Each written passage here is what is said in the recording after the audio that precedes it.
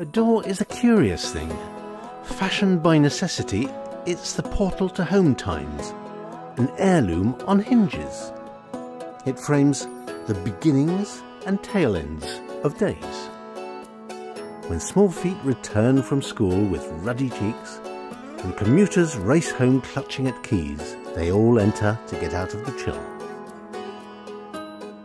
Painting doors is an art form. Everyone wants a door they're proud of.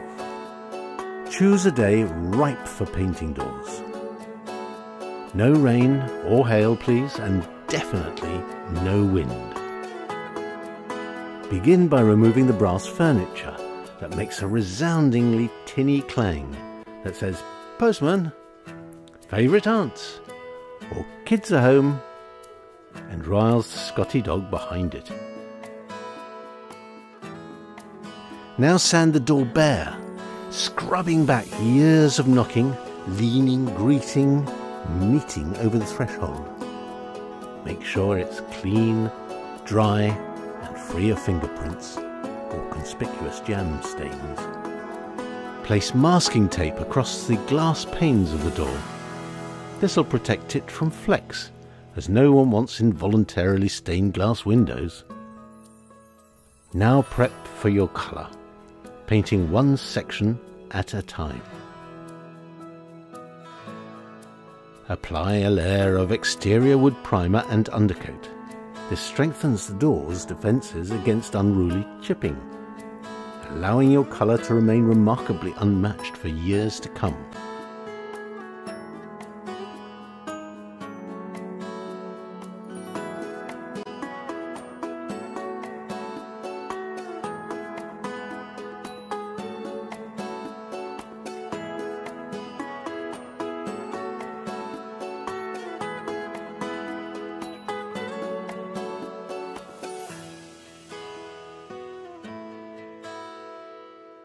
Whether it's Sudbury yellow to make up for the dimly lit days, or an alluring, austere drawing room blue, apply 2 layers of top coat with long, purposeful strokes, following the pattern of the undercoat strokes.